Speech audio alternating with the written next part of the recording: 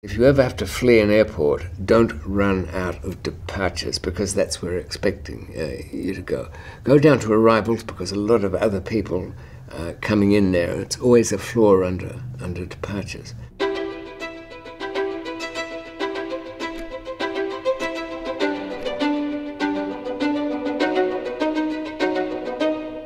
We're talking about the early 70s and back at this time. And like all teenagers, I absorbed the counterculture as much as I could and thought that revolution was what was expected, to fight back against any authority. I went to a private school, but it was terrible. It was all boys and boring. Well, I was asked to find another school over an incident with the chemistry teacher. He accused me of wanting to make up a batch of LSD, of all things. But really, I didn't quite fit into that. This was a time when drug use was not particularly underground. My mother's friends were pot smokers, and I wasn't even a regular smoker. But on the Melbourne and the Australian drug scene, hard drugs were not massively distinguished between anything else. Cocaine and heroin were just some things that were also available. A girl I knew worked at a cinema. A boyfriend was a safecracker. When I got to know these guys, they'd retired from safecracking. They were too well known. And they used to buy up a whole lot of grass and weed when they could, and some hash, but they didn't have any way of getting anything bigger. And they were saying that it was really impossible for them to bring it in. And being a little smart-ass that I was, I thought, really? And so that was the attraction. I'd left my day job and had to get funded by one of the guys from the safecrackers group. Now, he gave me a few $1,000s and really didn't hold out much hope that anything would come of it. How did it work? In my case, badly. I made every conceivable mistake possible. When I first landed in India in search of hashish, just to get things going, I got swindled outside American Express by some con men there, offering discount rates. Then couldn't find a good connection. I even turned to the shoeshine boys on the street, who managed to score me some pretty rough-edged but smokable sort of hash. But persistence and time will lead you to the connections you need to make. I had so much to learn. I was lucky. I survived a lot of errors. I arrived back in Sydney with almost 6 kilos of hash. At that time, they didn't use the systems that they developed. It was just one guy behind a desk. And he unzipped my case, asked me where I'd been, of course, and he looked inside. Inside there was a 1950s Grundig radio, a big old thing that once had tubes and dials and levers inside, but now had nothing. There was no clever packing in this one. The hash bricks were just wrapped up, stuffed inside, stuffed so firmly the casing was buckled at the top. This customs officer knew perfectly well. He even spun the dial of the radio and it kept on spinning. No levers moved. He knew what it meant. He looked around to see if anybody was watching, because he wanted to let me go. And he looked at me rather firmly and said, "Are you going back there?" No. "We'll see that you don't. And you can take your radio, we'll call it, and get going." What this family man didn't want was to propel me into the jail system the world of prisons. I guess he was experienced enough to know what that would mean. But you can imagine for somebody just turned 19, as I bounced out of the airport terminal, thinking myself the cleverest smuggler around. In fact, just some half-wit that had been given a break. I began a series of operations with a series of drug runs where I was taking it myself.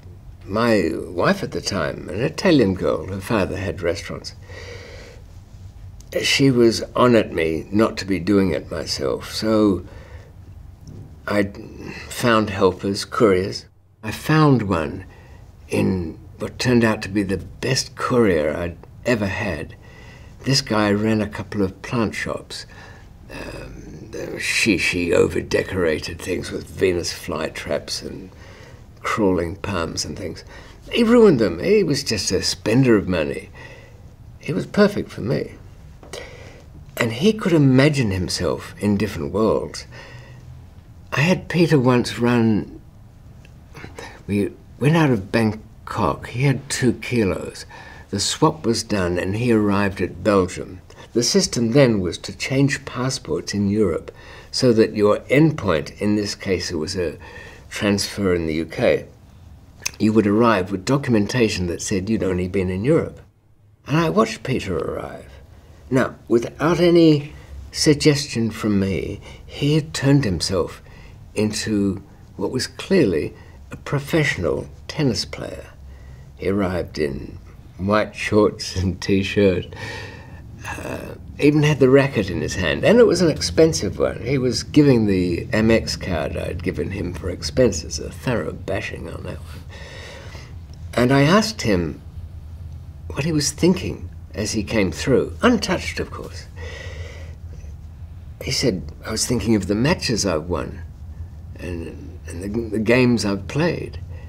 And this was the kind of person who made perfect couriers. How did you move into the position where you could actually be arrested and imprisoned in Australia? What was the journey there? The end came about in Australia due to arrogance. I was still, after all, only in my early 20s. What did I have? I had an office, a couple of houses, spent money carelessly, but not publicly. But I'd been reported. Now, I knew the police were following me because in those days before encrypted radio signals, we could listen in on them. When the day came that I arrived back home and said to my wife, clearly there's some poor guy being watched in the area. I'll grab my handheld and go out and take a look. Maybe I can tip him off. I threw the handheld in the car, switched the remote control for the garage door, and on the radio said, yeah, the garage door's coming up. I said, what a break, the guy's going out just now. I'll really be able to warn him. The LTD's backing out, we can see the Ford. And he's got a Ford too. I'm starting to realize that this is me being watched. And there were no slouch operatives. And I was given 15 years, of which I had to do 10. At the end of a long sentence, the usual course is that people are in low-security prisons and they go home to a welcoming family. Though I had the welcoming family, it wasn't the usual path. I was at a very low-security prison, but I was being followed. From my day leaves home, police were watching me. They had even visited me to say that they kind of missed the old days when they used to chase me around. And I found that when I got home, they were there. When I rented a flat, they were there. They'd leave little notes and abusive messages on my answer phone. I couldn't move without them, so I backed away. And I left the country, because I knew it would never end with them. The plan was to go to Europe, to come back to London. I'd had a few things here. I had a safety deposit box here, so a little money. But most of it was in Thailand, because I'd taken it back there with my friend Lee, my contact there. It was a very odd thing to arrive in Thailand. I'd taken such precautions to get there. I had 2 false passports that I'd gone through virtually from the grave up, from the death certificates and birth certificates. Nobody could know that I was leaving, because that would be the end too. After 3 days of unknown freedom in Thailand, I went to the airport to continue my journey. I went to the check-in desk and handed over my passport. And I was already getting an odd feeling, but who doesn't at an airport check-in? And then she cross-checked against a list. And she said, just a minute, I have to check something. She walked away with that passport. There are moments when, in the blinking of an eye, you know that everything you have done has failed. I looked up. I could see at a railing a couple of uniformed guys watching me. I could see some plainclothes watching me, and actually froze for a minute because there was no, of course there was a theoretical backup plan, there has to be, the second passport. But it was just to walk away from everything again. I'd lost one life, a second life, the one that I just left in Australia. But I didn't really have time to think about that. I did back off. I picked up my travel bag, the important one, with the money and the second passport, and went down to arrivals. If you ever have to flee an airport, don't run out of departures, because that's where we're expecting you to go. Go down to arrivals, because a lot of other people coming in there. It's always a floor under departures. I found a taxi in the middle of a scrum of probably hundreds, and through a lot of argument with his fellow drivers, bribed my way back onto the highway going into town. Driving back there, even with the window open, my head was burning with rage that I can't tell you how careful I'd been. I thought I'd been, so that nobody could detect where I was. Arriving back into the city, I took 2 tuk-tuks and a motorcycle as well. Go to a travel agency we knew. Old players, retired, had a little travel agency in Bangkok. I could use their phone and maybe work out where to go next. As I arrived there, in an arcade, having done all these steps to lose people, I see a pile of cigarette butts opposite. But you take these things in the corner of your eye. As I walked into the travel agency and headed for the phone, I could feel the swing of the door behind me and the air coming in, and I connected it with the cigarette butt. Somebody had been standing there waiting. Somebody knew that's where I'd go to. I turned and there were 3 plainclothes Thai police. They said various things, but it didn't matter. One had a gun, but there's nothing I could do about that. Take it out and shoot myself? It's the only shot I'd get off. As I was taken into Chinatown police station, I saw the American DEA agent that I knew from the Australian case, Bill Schenkman, and a couple of Australian faces that no doubt liaison staff. After arrest, you spend 7 days in the local police cells. Then you get transferred to a court, and that not going well, and it never does, you go to the main prison.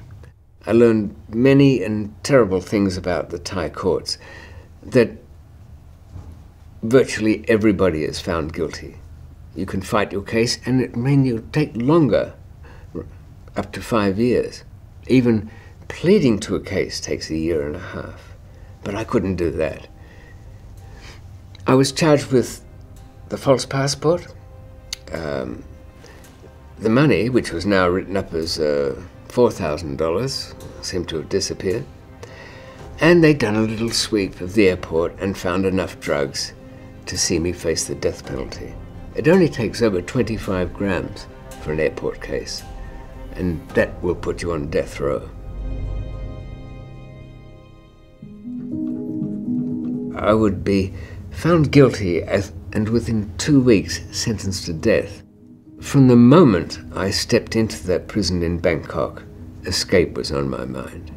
I had my nose glued to the cracks in the cell bar on the sleeping guard, probably 60 feet down the way.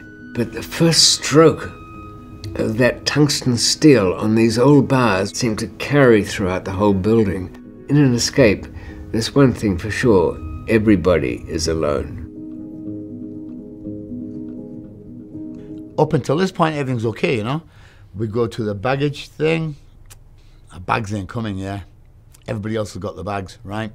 And then the police just come round with guns and say to me, right, you, boom, hands up in the air.